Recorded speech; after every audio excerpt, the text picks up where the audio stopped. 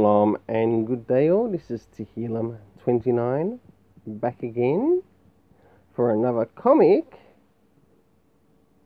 and trade haul.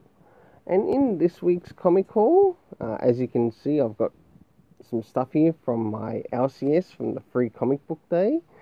Just something that they sent through to me, so a big thank you and shout out to All Star Comics. As you can see here, we've got some Sonic, which I probably won't read, the Valiant one with Ninjak, which I probably won't read, Judge Dredd, which I probably won't read, so I'll probably give some of these away. Into the House of Slaughter, that I'll definitely want to check out and read. Spider-Man Venom, probably won't read. Beast Boy Raven, probably won't read. Legend of Korra, probably won't read. This one is one I might read, and that's the Zom 100. And last but not least, the special edition of the Batman one. And if you happen to live in Australia, do check out their website, do add this discount code, and you'll get 10% off anything you buy in the store. Moving into the trades that I ended up getting this week. Now, I'm surprised that this was actually hardcover. I thought it was going to be in trade paperback. You know what? I'm not worried about it. Why? Because this is one graphic novel, which is, I think, very relevant to these days that we are presently living in. It's quite a fair-sized book, and the art is very interesting too. We've also got Crimson Flower by Matt Kint, and Kyle Higgins Volume 1 of Radiant Black. Now, moving into some of the other comics that I got. On the right hand side, I'll get to that after I cover this side, we have Shazam issue 2. I did ask for issue 1 to be sent out, but I think they might have forgotten that I asked for it, so I'm going to have to try to fix it up for the next haul.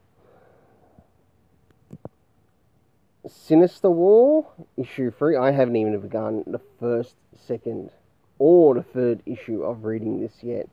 Legends of the Dark Knight. This is something I need to catch up with. The latest issue of Radiant Black. And Superman Red and Blue. I'm thinking what I might maybe do is cover one of the stories in this in the next Action Comics and Detective Comics review on the channel, just because of there's probably one or two particular stories that I like of what I've read so far.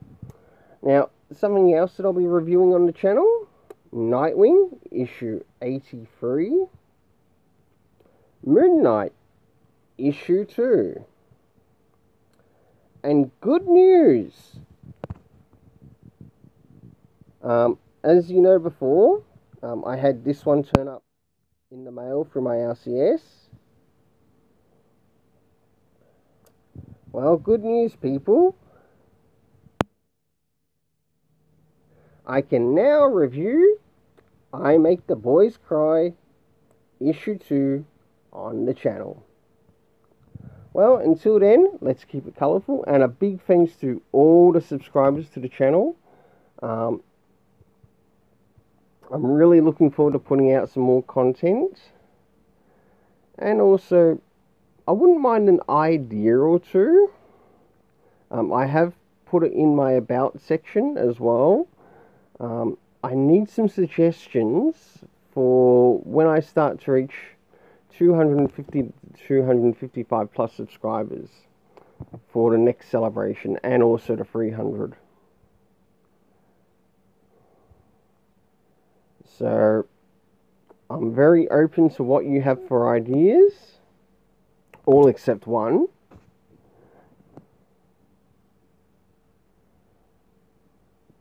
Until then, let's keep it colourful and have yourself an awesome day.